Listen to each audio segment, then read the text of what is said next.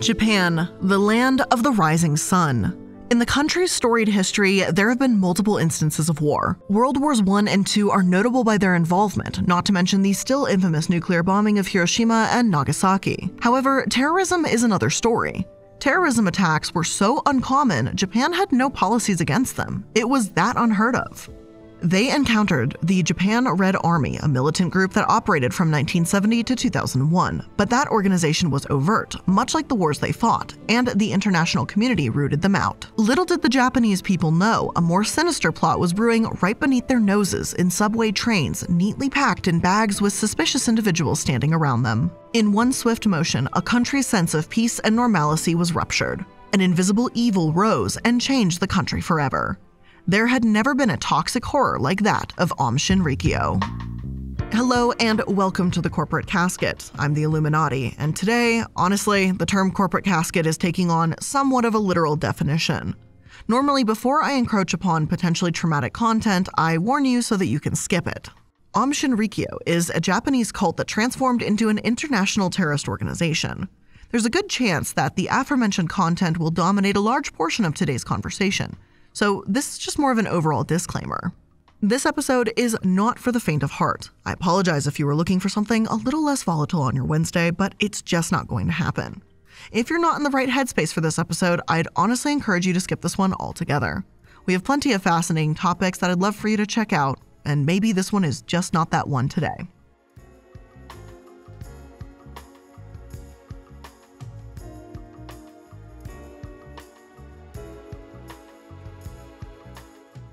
Aum Shinrikyo, literally translated in Japanese as the Supreme Truth, began in 1987 with Chizuo Matsumoto. When he became the leader of the cult, he took on the name Shoko Asahara. Since all of the infamous actions he committed were under his second name, I'll be referring to him by that name. But let's take a look into the leader himself to explore the roots of this organization. The history behind Asahara is somewhat tragic. He suffered from infantile glaucoma, causing him to be blind in his left eye and partially blind in his right. He began early education in a school for the blind, where he was known for bullying and extorting other students. How does one person gain power in a school for the blind? Well, according to the LA Times, Asahara's poor eyesight was far better than the majority of his classmates. He graduated from school in 1975, and though the source doesn't state what time period he was in school, I'd assume that concerning school incidents occurred between 1965 and 1970.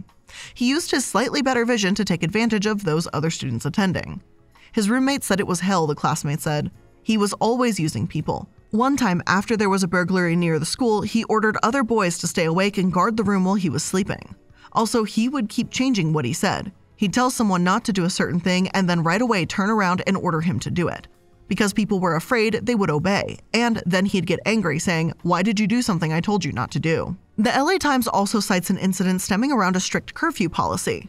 Reportedly, he ordered his classmates to defy the rule, so much so that the dorm mother shouted at him to stop. His response to his supervisor's direct order was, "I'll set this dorm on fire." Keep in mind that Asahara at the time was a child/adolescent. We benefit from a culture nowadays that promotes being proactive when we see or hear troubling precursors. Unfortunately, that has come as a result of numerous tragedies that have hit us worldwide. It may be hard to imagine, but we used to live in a society that took these signs for granted. It would be easy to criticize the school, people, or community involved, but don't. This has all been taken in retrospect. How does the old saying go? Like the hindsight is 20/20 thing? Like, yeah, we know now that these are worrying things, but back then we didn't. While the teachers did not throw this kid in jail, they addressed the concerns to the guidance counselor, and the person attempted to take action. I want to highlight in particular how Asahara responded in this case. When a guidance counselor tried to do something about it, Asahara said, "All I did was say I would set a fire. It was just words. There's nothing for you to get all upset about." And you know what else he'd say? "I'll shoot you to death." After saying that, he'd say, "As long as I don't really shoot you, it's not against the law. I can say whatever I like." When he'd talk that way, the teachers were surprised and would say, "It's scary. What will happen in the future?" I remember well that there was talk like this. Two things.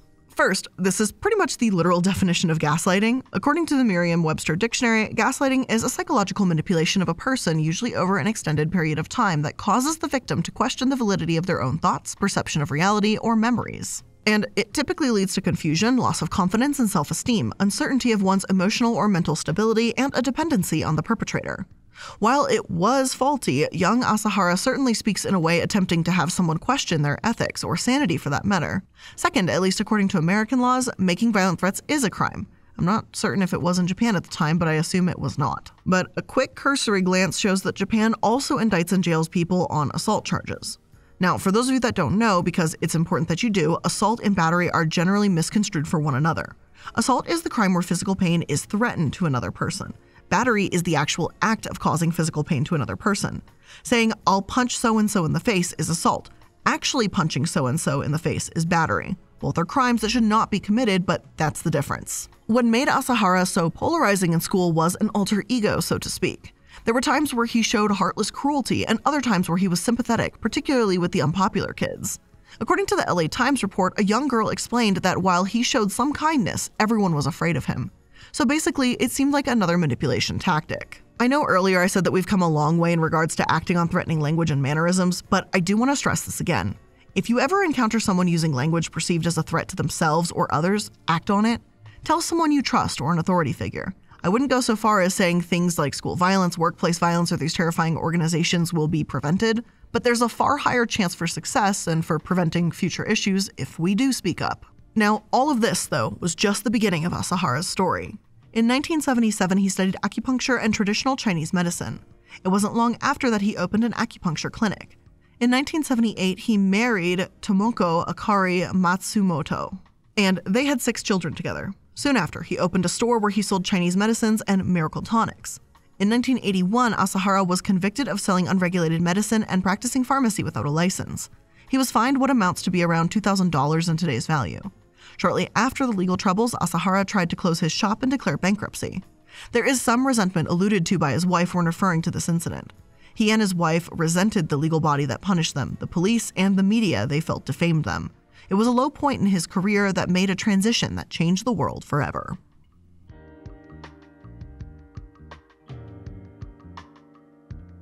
Following the turmoil, Asahara's focus changed. He developed a keen interest in religion and would often spend time studying different religious concepts. His studies included Taoism and Chinese astrology. He later started practicing esoteric Buddhism, esoteric Christianity, Western esotericism, meditation, and yoga. It was a catalyst for the new endeavor Asahara underwent. In 1984, the schoolyard bully / failed pharmacist turned to religion, forming the first edition of his organization. It was called the Aum Shinrikyo, which translates to the Immortal Mountain Wizard Association. This infamous organization was birthed as a yoga and meditation studio in a one-bedroom apartment. There is little to no record of the years between 1984 and 1987. I've looked all over the place, but there's just not much information available. Considering what followed, I'm inclined to believe that this group or organization was highly successful.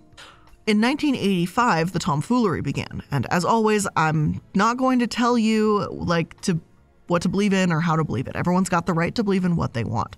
Now, this was the year that he claimed the ability to levitate in the Twilight Zone. That's a thing. Now, the length of time I can levitate is about 3 seconds, but this period of time is gradually lengthening. An article quoted Asahara as saying, "In about a year, I should be able to fly freely through the sky." Apparently, he developed the ability to grow wings and fly, or better yet, he's become like a Super Saiyan and we're all living in a real Dragon Ball Z world.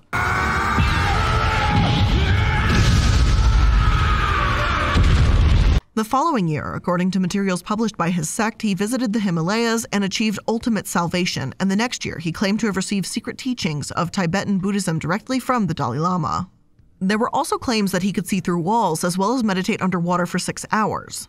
Now, if you didn't know, the world record for holding your breath underwater is 24 minutes by Budimir Siobat. And before that incredible feat was done, he hyperventilated on pure oxygen. Multiplying a feat that's never been done by more than 12 times, that's why I personally call the claims tomfoolery. Now, despite all of these notions outlandish in any time period, he changed the organization's name to Aum Shinrikyo in 1987. This also commenced his campaign to register his organization as an official legalized religion. This process was a bitter battle between Asahara and bureaucrats in Tokyo's city government, but in 1989, Aum Shinrikyo won their campaign and became a legally recognized religion. This was also the time the organization ran into its first wave of controversy and of crime. But before we get into that, we're going to examine the religious development of the quote-unquote supreme truth. Aum Shinrikyo is an amalgamation of different religions. Asahara took elements from Buddhism, particularly Indian and Tibetan Buddhism, and combined it with teachings from Nostradamus and millennial Christianity. Some mild elements of Hinduism were included, and Shiva was one of the primary deities worshipped by the Supreme Truth Seekers. To be honest, I'm not quite sure what to call their members, so we're just going to go with Truth Seekers. As the religion grew in number, it grew more extreme. I found a number of quotes from Asahara and members of the cult that shed light on their culture. Let's see what Aum Shinrikyo has to say as it entered the realm of an organized religion. I think we are the most scientific of religions. This was from a TV interview in 1989. Now, that's not necessarily the most wild thing to say. Any religion has the right to claim to be the most of literally anything, the most devout, the most scientific, the most modern, etc. I wouldn't say this statement warrants any kind of negative feedback, but let's take a look at the next one. Training that doesn't lead to supernatural powers is hogwash. The venerable master will show you the secrets of his amazing mystic powers. Seeing the future, reading people's minds, making your wishes come true, X-ray vision, levitation, trips on the fourth dimension, hearing the voice of God, etc. It will change your life. And this was an advertisement for Asahara's book, Secrets of Developing Your Supernatural Powers, also in 1989. That advertisement harkened back to his 1985 claim of having uncanny abilities. While this falls into the more extreme category, it's not surprising to hear either. I will say I can see how people were drawn into this fear. Offering people the idea of becoming empowered or ascending to another physical, mental, or spiritual level is common for entrancing prospects. We collectively, constantly search for some sort of purpose or enlightenment. It's just human nature, especially as we get older. Yet, claiming to fly and seeing through walls are more akin to comic books than reality. But take a look at the people Asahara interacted with. From birth, he was dealt unfortunate circumstances, but he asserted emotional control over a group that was largely even less fortunate than he. Now, I don't feel it's a stretch to say that this, now religious leader, targeted people who were impoverished or suffering. In Secrets of Developing Your Supernatural Powers, Asahara also promotes eating healthy, reasonable exercise, and good rest. So who's going to argue with that? Many times people in organizations will mix truths and falsehoods together to override their target's sense of logic. Here's a quote that really pushes that envelope. I hereby declare myself to be the Christ. Incidentally, there is something I feel keenly when I read the Bible. It is the inaccuracy of the wording. This is the very reason why the beings who practice Christian teachings do not understand the true meaning of the Bible, hence are unable to practice the right way, the path to attain the holy heaven. And you're not hearing that wrong, nor are you mistaken. In this relatively new religion, this man claimed to be the Christ, as in the Christian Christ. He went from having the ability to fly and see through walls to proclaiming to be the sacrificial lamb that atones for the sins of people, the Protestant symbol of spiritual and moral perfection. Now, I do want to be fully clear on this statement. Asahara was meaning this in the most literal of definitions. I find it interesting that this man was so easily traversing across different doctrines to come to this conclusion, that there is a Christ in a religion that worships Shiva. If you're getting lost in the explanation, don't feel bad. It is a mess. Shortly after Aum's leader claimed to be the Christ, he adopted more Christian doctrines, specifically referring to the end of days. Many people know about it, but if you don't, the end of days is an event predicted in the book of Revelations in the Bible, particularly chapter 16. This chapter depicts the concept of a final battle between the forces of good and evil that permanently decides the fate of non-worldly realms of all people dead or alive. It's pretty similar to the concept of Ragnarok in Nordic mythology.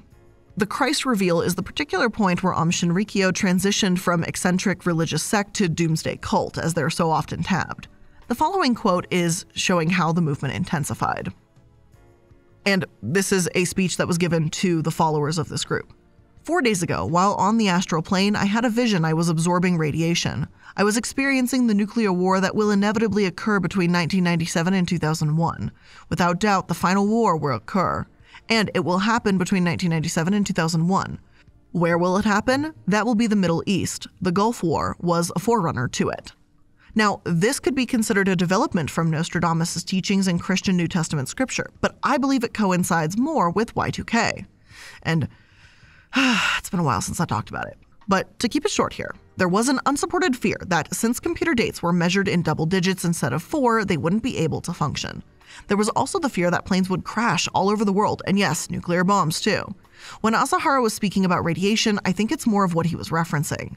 It's noted that Aum Shinrikyo was convinced that the nuclear tragedies would occur more between 1996 and 1998, not the 2000 prediction. This is something their leader claimed in a 1992 lecture at Osaka University. Even considering the time period, I'm surprised that they permitted him to speak at a college. I believe that in the end, a super big laser gun will be developed. When the power of this laser is increased, its contents are converted to plasma. Thus, a perfectly white belt or sword can be seen. This is the sword referenced to in the Book of Revelations. The sword will destroy virtually all life. Now, I was joking earlier when I made the Dragon Ball Z reference, but this person really sounds like they're reading a lot of Dragon Ball, Sailor Moon, Tenchi Muyo, maybe an early vision or a version of Yu Yu Hakusho. I don't know.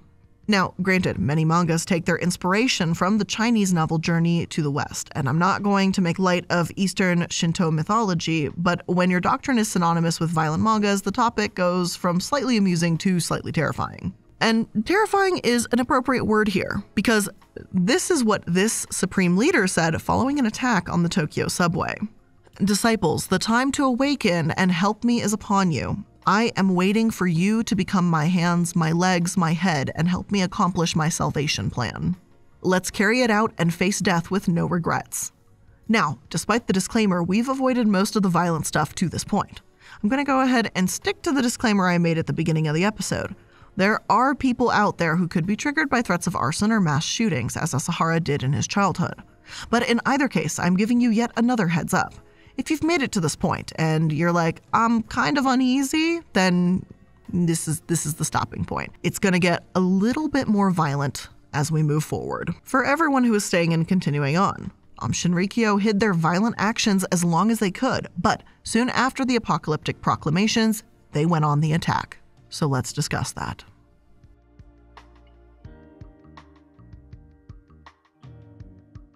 Acts of violence from Aum Shinrikyo date all the way back to the 1980s. They were accused of abducting cult members, forcing them to pay for membership, aka extortion, and allegedly murdering 2 members who tried to leave in February 1989.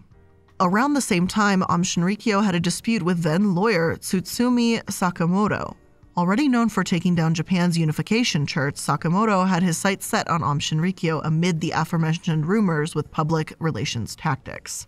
Riding the momentum from his UC victory, he started the initiative Coalition of Help for Those Affected by Aum Shinrikyo. He aimed to prove the accusations true, that members were being coerced, and that high-priced religious items were exploiting members. You know, all these incidents stem back to reported habits from Asahara's childhood. You remember all the threats of starting fires and shooting people? Well, they didn't simply remain threats. This disturbed young person became an even more disturbed adult. But back to the lawyer. On October 31st, 1989, Sakamoto received blood from Asahara. You see, Asahara claimed to have special abilities resonating in his blood, more superhero rhetoric I see, and the cult leader aimed to prove it. Sakamoto had the blood tested, and you're going to be stunned by the results. Because it was ordinary human blood. I know, you're shocked. But Aum Shinrikyo didn't take too kindly to the threat of this lawyer defaming them and exposing the truth. Soon after, Sakamoto went on air with the Tokyo Broadcasting System about his efforts to take down the cult. He was planning on putting forward a class action lawsuit. If successful, he would have drained all their resources and possibly forced them to disband. But he didn't get the chance to. TBS showed the footage to Aum Shinrikyo members, which violated confidentiality laws, and Aum pressured TBS into getting rid of the footage. I'm going to describe the following as briefly as I can, and again, violent traumatic content. On November 3, 1989, multiple members of Aum Shinrikyo entered Sakamoto's house. They hit him in the head with a hammer, poisoned his wife and 14-month-old son with potassium chloride. Sakamoto's wife died from the poisoning. They suffocated his son, and they beat and strangled Sakamoto. The sources taken go into specific details about the incident, but honestly, I think that general statement I just made pretty much covers it. Their remains were placed in metal drums, which were hidden throughout the city. Tokyo authorities did actually investigate the murder, but there wasn't much they could do outside of their jurisdiction. According to research done by Ethan Biondo, there was allegedly another man who was murdered for trying to leave, but there, again, isn't much information surrounding that. Considering what I've discovered so far about this organization, I honestly assume it's true, though I haven't seen evidence supporting this specific accusation. There is a natural progression in the cult that grew steadily more violent, and it's not without cause. Ethan also said, Asahara taught his followers that non-members of Aum Shinrikyo would be destined for hell, but could be saved if they were killed by a member of the cult. So this individual achieved enlightenment from the Dalai Lama because the Christian Christ, the figure who saved people from sin by becoming a living sacrifice, had superpowers, but the only way that non-believers would be saved if they were killed by a member of the cult. Does that make sense to you? Are we following along? Because that's kind of where we're at. In 1990, Aum Shinrikyo registered 25 members for the National Diet election. And this isn't some sort of health group. The National Diet election would be the equivalent of the United States House of Representatives or whatever national lawmaking body presides over your country. By this point, Aum had risen to tens of thousands of members branching all over the globe. It makes sense that they felt empowered enough to enter into the realm of politics. Politics and governing are different skill sets than any other occupation. We have seen this in the United States with Mehmet Oz trying to transfer his medical skills to politics, or Arnold Schwarzenegger transferring movie stardom to politics. The mechanic is good with their hands, but that doesn't mean you should trust them to do brain surgery. The same goes with running an organized religion and entering politics. Skills and abilities are not universally equivalent. Their governing pursuits did not go the way they expected. Asahara himself ran but totaled less than 2,000 votes, and not one of their members were given a seat in government.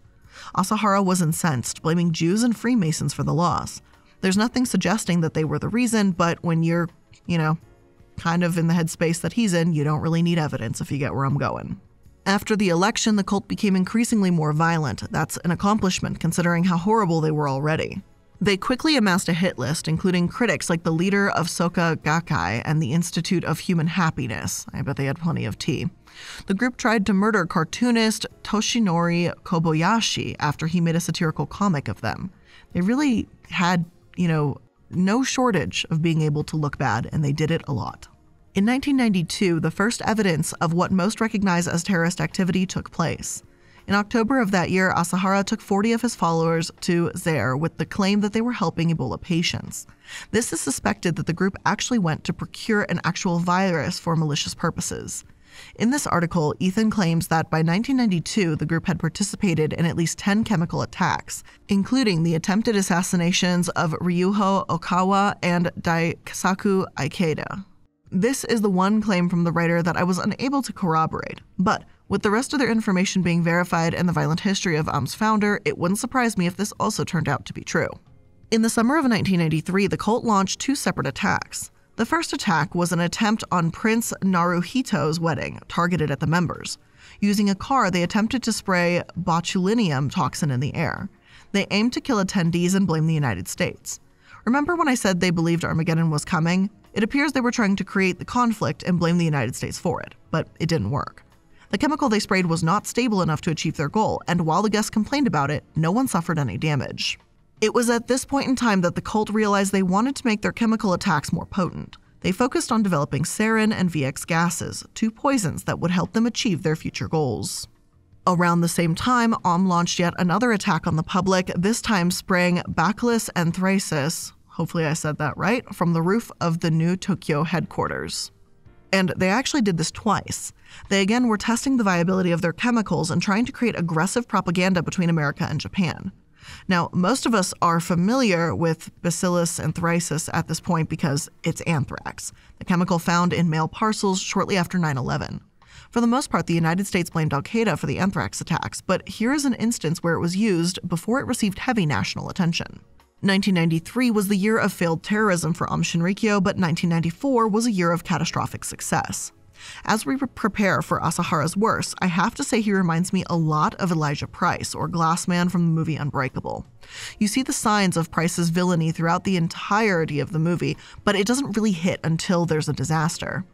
Now, although I wouldn't say they're exactly alike, I would say, throughout this episode, I'm constantly reminded of the fire threats and shooting threats he made as a child and how those evolved.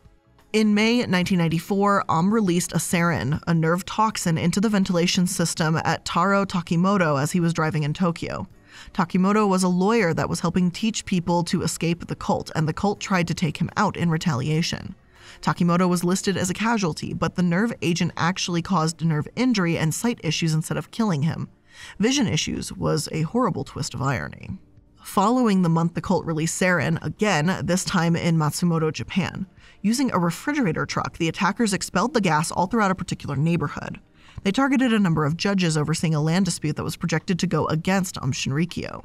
It resulted in devastation. 500 people were injured by the gas and 8 were killed. In an unfortunate turn of events, Aum wasn't implicated in the incident. In fact, an innocent survivor was actually targeted by the police. The cult's attacks were intensifying at a rapid pace. In September of the same year, they tried to kill journalist Shoko Asahara, who was covering the disappearance of Takimoto. A month later, they killed 20 members as punishment for opposing Asahara by poisoning them with VX gas. In November 1994, they tried to kill a man who was allegedly aiding former Aum members, and in December, they killed a man who was spying on their organization, both using VX gas. January of 1995, they tried to kill the leader of the Aum Supreme Truth Victims Group. In February, they went after the Institute of Human Happiness again. That same month, they murdered the brother of a member that escaped. Now, at this point, you would think that they would be, being investigated or put behind bars or something. Authorities planned a raid of all of Aum Shinrikyo's facilities to put an end to their terror. And to be honest, I was surprised that they were allowed to get this far. There's an old saying, where there's smoke, there's fire. But it's really surprising that these folks were constantly able to walk around with metaphorical blowtorches. There was always fires with Aum. But to be fair, Japan had little history with dealing with localized terrorism, so this was an entirely new adversary. And to their credit, Japanese authorities had a plan. Unfortunately, the plan was too late. Before we continue on to Aum Shinrikyo's final kind of large attack, which is the subway attack, I'm going to go ahead and place the sponsor here. It's not going to get, like I said, much better when we return. But again, another moment of pause before we jump right back into the terror and onslaught of this group. Thanks to 7% inflation, everything costs $1 gazillion right now. So it's a relief to find savings where you can, and you can find it with Mint Mobile. Mint Mobile is the first wireless company to sell online only, and their lack of overhead translates into serious savings for you. And when I say serious savings, I mean serious. Their plans start at just $15 a month. And all their plans come with unlimited talk, text, and high-speed data, all delivered on the nation's largest 5G network. With Mint Mobile, you can choose the amount of data that's right for you and stop paying for data you don't use. I've been using Mint Mobile now for a year and a half, maybe we're getting close to 2 years at this point, and I have had zero problems. It's actually been kind of shocking. The bill is easy to control and maintain through their app and pay and upgrade or downgrade depending what I'm doing, and there's literally no issues ever. It's kind of shocking that it's so good. Why isn't everyone doing this? Anyway, to get your new wireless plan for just $15 a month and get the plan shipped to your door for free, make sure you go to mintmobile.com/casket. That's mintmobile.com/casket. Cut your wireless bill to $15 a month at mintmobile.com/casket. It seems like we've all been really focused on sleeping lately as well too, because no one is sleeping well. But no matter how many tinctures you might buy, nothing helps more than just getting a better mattress. That's why it's worth getting a Purple mattress. Only Purple mattresses have the Gel Flex Grid, which is a super stretchy, ultra squishy material that adapts and flexes around pressure points and doesn't retain heat. Might I add, doesn't retain heat. You sleep nice and cool on this thing all night. The Gel Flex Grid supports your back and legs, yet also cushions your shoulders, neck, and hips.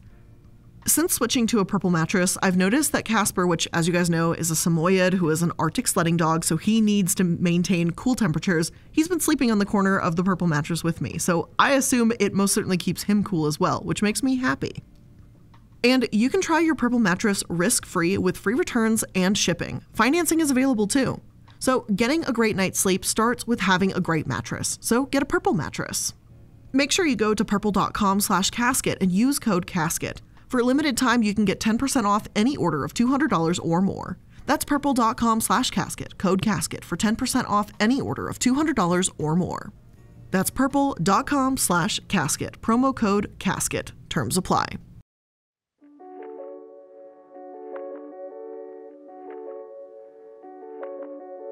Two major incidents took place in March 1995. The first was on March 15th. 3 briefcases were placed in a Tokyo subway station. They were supposed to relieve botulinum toxin, but a dissident had replaced the contents with water. That person saved many lives, and I'm sad to say it wouldn't surprise me if that person paid for that with their life. It was only 5 days later when a total of 11 cases were placed at the subway on 5 separate trains. At predetermined stops, the sarin packets were ruptured with the tip of a sharpened umbrella carried by each cult member. The perpetrators would then exit the train to meet a getaway car. The sarin would leak out of the punctured packages, quickly evaporating into gas and spreading throughout the train car, coming into contact with passengers, subway workers, and passerbys. This was an act of true terrorism. The sarin release hospitalized over 5,000 people and killed 12. Nearly 500 suffered significant injuries. This was one of the largest terrorist attacks in Japan's history. The magnitude of the attack changed how Japan viewed chemical warfare forever. I mentioned the anthrax attack and how it related to the United States, and the 1995 sarin attack had an equivalent impact, being of even greater consequence. Would consider this one of its crowning moments, and it also became the catalyst of the cult's downfall. The police launched their raids shortly after the subway incident. Instead of deterring the authorities from their suspicions, the chemical warfare exacerbated it. Over the next week, the full scale of Aum's activities was revealed for the first time. At the cult's headquarters in Kamikushiki, on the foot of Mount Fuji, police found explosives, chemical weapons, and Russian Mi-17 military helicopters. While the finding of biological warfare agents such as anthrax and Ebola cultures were reported, those claims now appear to have been widely exaggerated. It was ultimately reported that Aum Shinrikyo had enough chemicals to kill 4 million people. As the raids raged on, Asahara went into hiding and 150 of his acolytes were arrested. Aum Shinrikyo lost its status as a religion and many of the members were prosecuted. But the leader of the cult could not hide for long. On May 16th, the Aum Shinrikyo headquarters were investigated with a court order for Asahara's arrest. He was found in a small room disconnected from the rest of the facilities. He was indicted 13 times and charged with 27 counts of murder. What followed was what many in Japan considered the trial of the century.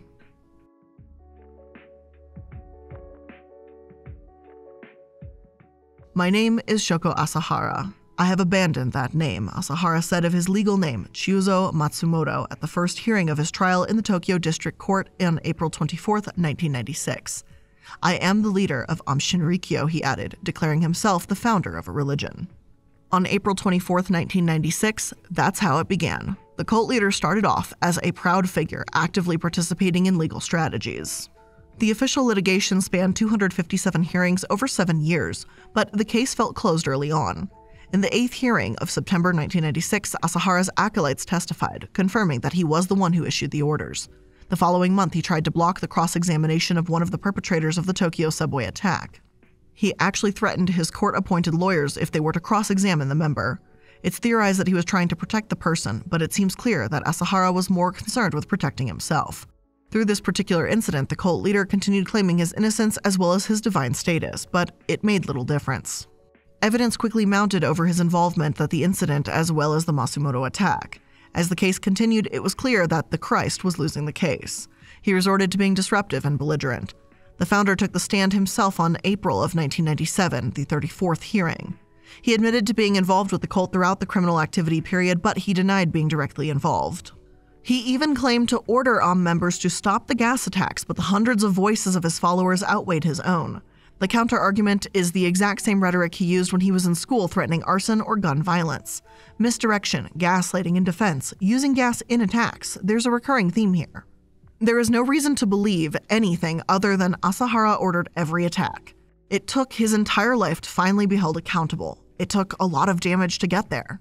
There isn't a point where Asahara admits to being involved with the heinous crimes, but it doesn't matter. He was the leader of Aum Shinrikyo. Regardless of whether he placed the bag in the train car or not, he's responsible for the acts of the organization. After that particular hearing, Asahara resorted to being disruptive and causing outbursts. Now, the reports indicate that he lost interest in the case, but I don't think that was true. While I wouldn't say the man's marbles were all in one place, because they clearly weren't, I would suggest that his actions in court were deliberate, not to mention out of court. Now, some interesting things that he did during the trial were, like, weird. They were just, I don't know, maybe that's not the right word, but they were strange. Like, he never used the toilet. He wore a diaper throughout the entire court process in addition to the 10 additional years that followed. On the day of sentencing, February 27, 2004, the courts handed down the death penalty over a grueling 4-hour period. There are conflicting reports. Some say that he remained silent. Some articles reported that he was disinterested or disconnected, even snickering and smirking throughout the ruling. The police raided the offices in 2006 when the final appeal was denied by the courts. The courts found him guilty, death penalty, he's dead. The end. Right? Well, not entirely.